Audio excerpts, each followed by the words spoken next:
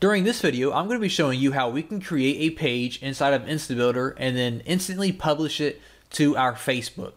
So I'm going to be showing you how to create a Facebook app, how to integrate InstaBuilder with your Facebook app, and also how you can let users register on your website using Facebook. Okay, so here we are inside of our dashboard, and I went to the Settings tab on InstaBuilder, and the second option here is Facebook. And as you can see, we need to have a Facebook app so that we can enter our Facebook app ID and our Facebook app secret. And we actually give you a little link here, so you can just click on this link here to create a Facebook app, and that's going to load up a new page for us here where we can create our app. So I'm going to add a new app up here in the right hand corner.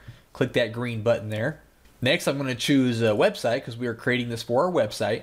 Next, at the top right, I'm going to skip this and just go directly to creating my app ID. So we're going to click on that. We need to give this a name. Call it demo number 2. That's optional. I'm going to leave it just like that. I'm going to click on create app ID. And now once that loads, at the top here we have our app ID and our app secret. And this is what we need to enter into our settings on InstaBuilder. So I'm going to copy my app ID here. We're going to go back. We're going to paste the app ID. And then for the app secret, we can click on show. I'm going to copy this. And then I'm going to paste that in our app secret. And now what we need to do is we just need to scroll to the bottom and click on save. Now, once that is saved, there are a few more settings that we need to go ahead and implement so that we can directly publish our pages to our Facebook page. So as we can see here, we need to go to our settings, add platform, and then add a page tab. So we're going to go over here. We're going to click on settings.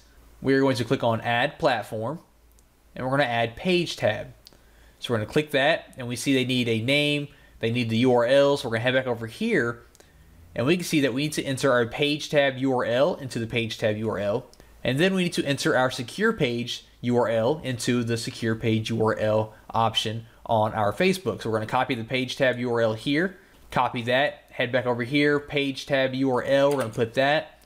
Then we're going to copy the secure one, and then we're going to head over here and paste that into the secure page tab URL. Next, we can see that it says to enable the wide page tab.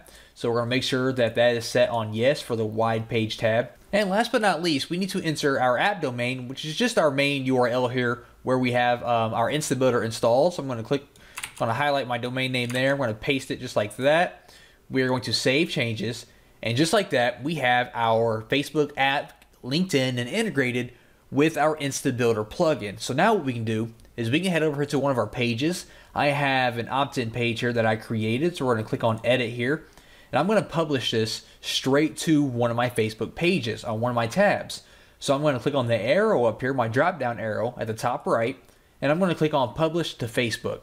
Next, it's going to ask you which page do you want to publish this to out of your fan pages. So you're going to click this drop down menu and you're going to select your fan page that you want this page published to. So I selected my demo. I'm going to add page tab, and it's going to redirect me to Facebook. And as we can see, our page is integrated right inside of our Facebook page. So we have our timeline here, and it's all normal. It's just like your basic Facebook. And then they can go to our tab, our demo number 2 tab, and they have our opt-in just like that. Okay, very, very powerful stuff. And we can actually move this. If I go to manage tabs, I can take demo 2 and I can kind of put it wherever I want. And then I can click on save. And now we have our demo 2 up here visible for the users to be able to click on it. We can actually name this whatever we want as well. If I go to add or remove tabs, then I go to my demo 2 and I click on edit settings, we can actually change this to free report, for example. We're going to save that. We can even add a little image if we wanted to. So we're going to save that, go back to our page, and now we have free report just like that. To click on, oh, free report, I'm going to click on that, and then they have our opt-in form where we can pitch our free report. So very powerful.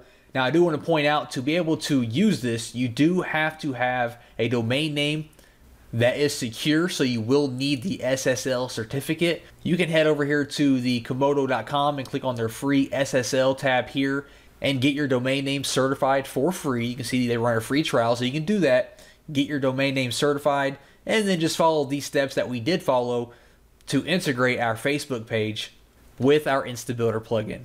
And also what we can do is we can head back over here to our squeeze page, and we can also integrate Facebook opt-ins. They can subscribe to our website or sign up through our website using Facebook.